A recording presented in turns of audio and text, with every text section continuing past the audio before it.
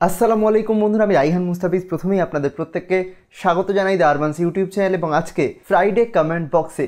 বন্ধুরা, আজকের এই গুরুত্বপূর্ণ ভিডিওতে আমরা কথা বলবো বেশ কিছু গুরুত্বপূর্ণ কমেন্টের ব্যাপারে, যে কমেন্টগুলো করেছেন আপনারা, যে কমেন্টগুলো অনেক বেশি গুরুত্বপূর্ণ কিন্তু যেগুলো নিয়ে আলাদা করে ভিডিও বানানো সম্ভব নয়, সেগুলো নিয়ে আজকের এই ফ্রাইডে কমেন্ট বক্স। মানে মোদ্দা কথা হচ্ছে, আজকের এই ভিডিওতে আমি আপনাদের বিভিন্ন প্রশ্নের উত্তর দেবো এবং আপনাদের যে প্রবলেমগুলো রয়েছে সেগুলোর চেষ্টা করবো প্রপার সলিউশন দেওয়ার।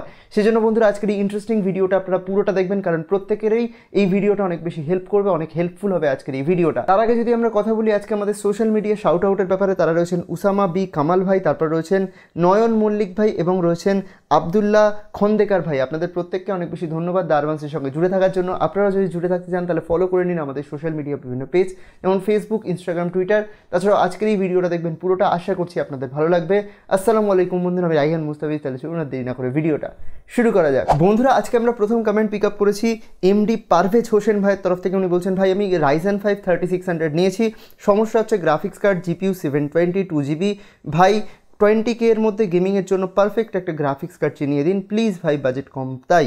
ভাই পারভেজ ভাই, আপনাকে এটাই বলতে চাইবো, যেহেতু আপনি রাইজেন 5 3600 নিয়েছে, যেটা অত্যন্ত পাওয়ারফুল একটা প্রসেসর, এবং তার সঙ্গে নিয়েছেন একটা খুবই বেসিক একটা গ্রাফিক্স কার্ড, যেটা হচ্ছে 720 2GB ভেরিয়েন্ট, যেটা মানে 720 হচ্ছে একটা খুবই লো এন্ড টাইপের গ্রাফিক্স কার্ড, যেটার সঙ্গে 3600 হচ্ছে প্রসেসর হিসেবে অনেক বেশি পাওয়ারফুল। সেজন্য আপনাদের সেজন্য আপনার অনেক পাওয়ারফুল একটা গ্রাফিক্স কার্ড নেওয়া অবশ্যই উচিত ছিল। কিন্তু যেহেতু আপনি বলছেন 20K এর মধ্যে একটা গ্রাফিক্স কার্ড, বর্তমান সময় 20K এর মধ্যে আপনি চেষ্টা করুন RX 570 কেনার। সেকেন্ড হ্যান্ড মার্কেটে যদি আপনি RX 570 বা 1650 সুপার পেয়ে যান, খুবই ভালো অপশান, সেগুলো আপনি কিনতে পারেন অন্ততপক্ষে রাইজেন 5 3600 এর সঙ্গে।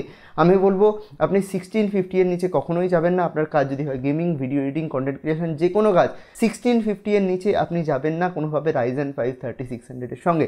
আশা করছি আজকের এই আপনার প্রশ্নের উত্তরটা পেয়ে গেছেন। চলে যাবো আমাদের দ্বিতীয় প্রশ্নের দিকে, যেটা করেছেন এমডি হাফিজ ভাই। উনি বলছেন #ফ্রাইডে কমেন্ট বক্স, 2666 মেগাহাজের সঙ্গে 3200 মেগাহাজের র্যাম ইউজ করা যাবে, কোনো সমস্যা হবে কি? তো ভাই আপনাকে এটাই বলতে চাইবো, যেহেতু দুটো র্যামের ফ্রিকোয়েন্সি আলাদা রয়েছে, একটা রয়েছে 2666 আর একটা রয়েছে 3200 মেগাহাজ, যেহেতু দুটোকে ব্যালেন্স করে চলতে হবে, তাই এই 3200 মেগাহাজের র্যাম কী করবে, নিজের পাওয়ারটাকে কমিয়ে এই 2666 এর সমানে করে দেবে, যার ফলে দুটো র্যামই 2666 মেগাহাজে চলতে শুরু করবে, আর সেরকম কোনো সমস্যা হবে না। তবে একটা কথা আপনাকে বলতে চাইবো, যেহেতু দুটো র্যামের ফ্রিকোয়েন্সি আলাদা রয়েছে, সেক্ষেত্রে হয়তো আপনি বিভিন্ন ধরনের এরর, যেমন ব্লু স্ক্রিন এরর বা বিভিন্ন ধরনের ইস্যু আসতে পারে, বা আপনার যে স্টেবিলিটি, সেই স্টেবিলিটি হয়তো নর্মাল যে র্যামের নর্মাল যদি দুটো 3200 মেগাহাজ বা নর্মাল যদি 2666 মেগাহাজ লাগালে যেরকম স্টেবিলিটি হতো, সেই স্টেবিলিটি হয়তো আপনি নাও পেতে পারেন। তবে জেনারেলি কোনো সমস্যা হবে না।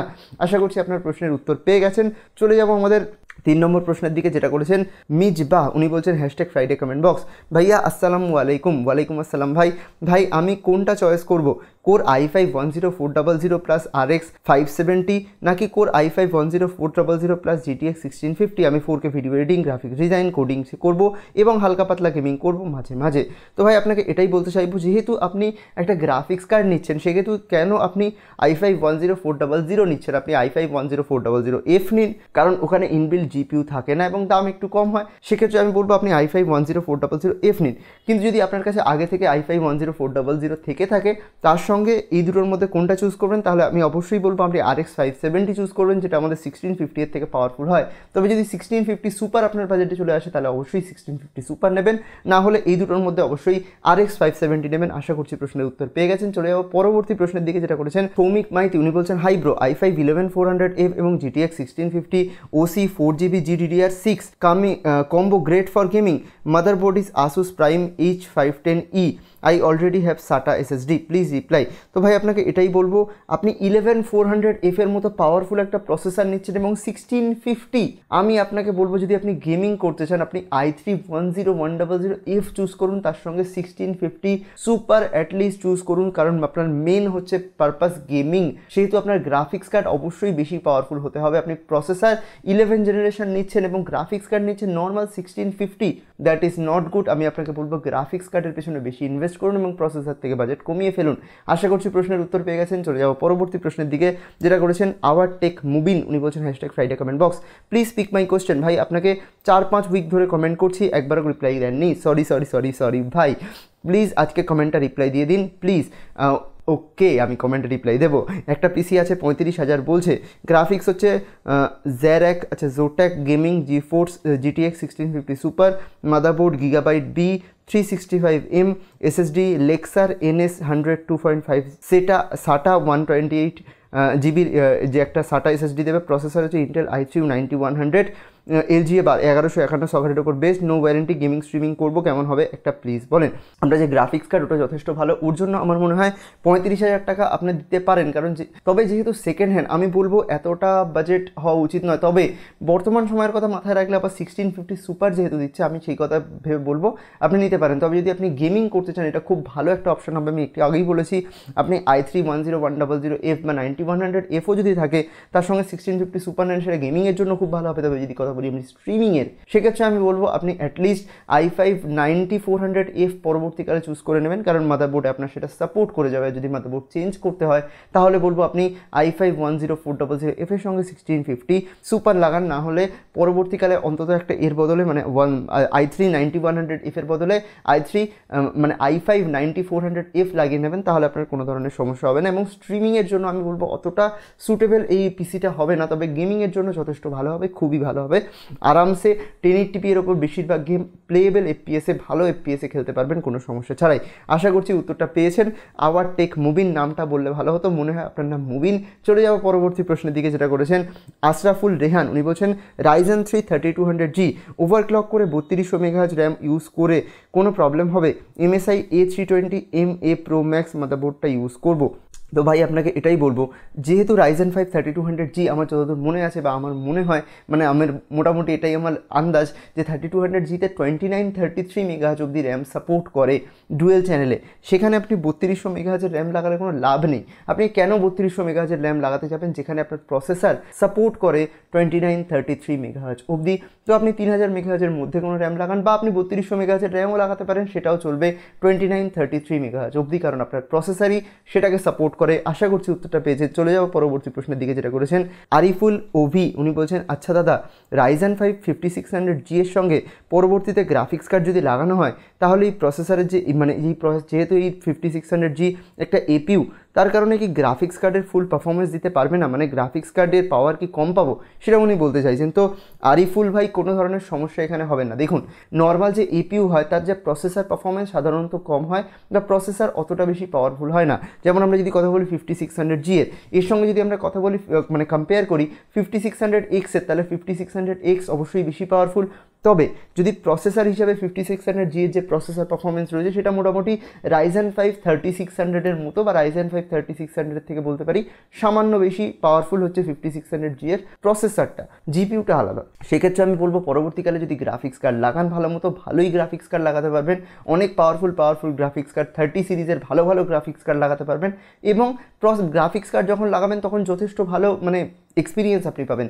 তবে এটা দেখা গেছে যে যেহেতু APU এটা রয়েছে, সেখানে যেহেতু প্রসেসর এবং গ্রাফিক্স দুটোই রয়েছে, সেক্ষেত্রে হিটিং ইস্যু হয়তো পরবর্তীকালে আসতে পারে, বা নর্মাল প্রসেসরের মতো অতটা পারফরমেন্স নাও পেতে পারেন। তবে জেনারেলি কোনো সমস্যা হবে না, আপনি 5600G চোখ বন্ধ করে নিতে পারেন এবং পরবর্তীকালে গ্রাফিক্স কার্ড লাগালে যথেষ্ট ভালো গ্রাফিক্যাল পারফরমেন্স পাবেন, কোনো ধরনের সমস্যা হবে না, কোনো ইস্যু আসবে না।